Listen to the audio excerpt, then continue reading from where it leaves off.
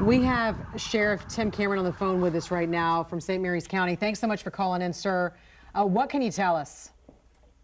What we know so far is early this morning at the beginning of school hours, a male school student produced a handgun in one of the hallways and shot another female student.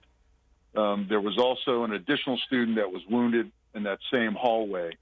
Our SRO, school resource officer that was in the school, was alerted, quickly engaged the shooter. The shooter and the SRO exchanged shots, and the incident ended there. From there, the school went into its code red lockdown evacuation process. There was a massive law enforcement, fire, and EMS response, which is ongoing now. Our EOC was activated. Parent reunification was established at the Forest Technology Center in Leonardtown, where we're busing students from the high school to the reunification center. What we do know at this time is the shooter and the two shooting victims have all been transported and are all in critical condition. How old, do you know the ages of these students? No, I don't. I don't know that at this point. So was this a boyfriend-girlfriend situation? That was some of the reports that we got earlier. Yeah, I think it's too preliminary to say that. That is not something that I can confirm or know. Did the gunman, at least from what we understand, did the gunman intend to hit both of the young ladies that were struck? It was a female student and a male student that were both struck by rounds fired from his gun. So that obviously, as this plays out over the next hours and days, will be part of a very detailed investigation. Sheriff Cameron, can you just tell us sort of how you're feeling right now? I'm sorry, could you say that? Yeah, can you tell us how you're feeling? What's going on in your mind right now? Well, you know, we're you know, reeling as a community, as an agency.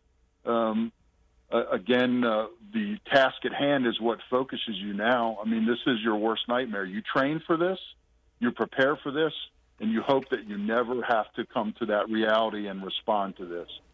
So, you know, we're focused on the job, the task at hand.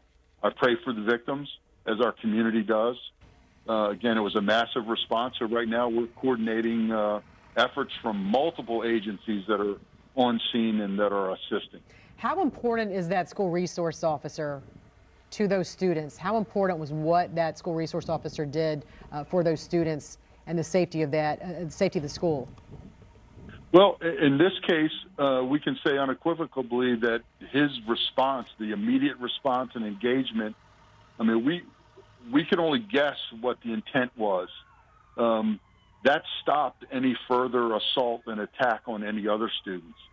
And so, you know, and that's what we teach our personnel, and that's what's taught across America is, you know, in response to an active assailant, you might be there by yourself, but you've got to go. You absolutely have to go and you have to engage, and that's how you save lives. Yeah. Any message? Are you a dad? Yes, and I have a freshman and a senior in high school. Oh, wow. So you can only imagine how those parents are feeling right now. What message do you have for them?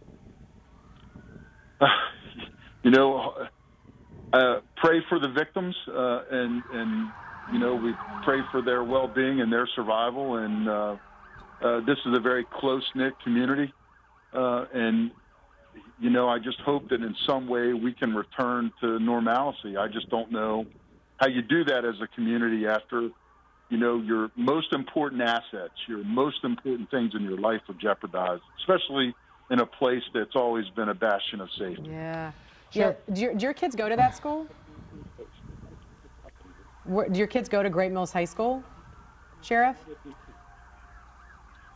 Oh, okay. We just lost him. We've lost him, but certainly learned a lot of information from our conversation with him. Again, that was Sheriff Timothy Cameron with St. Mary's County Sheriff's Department.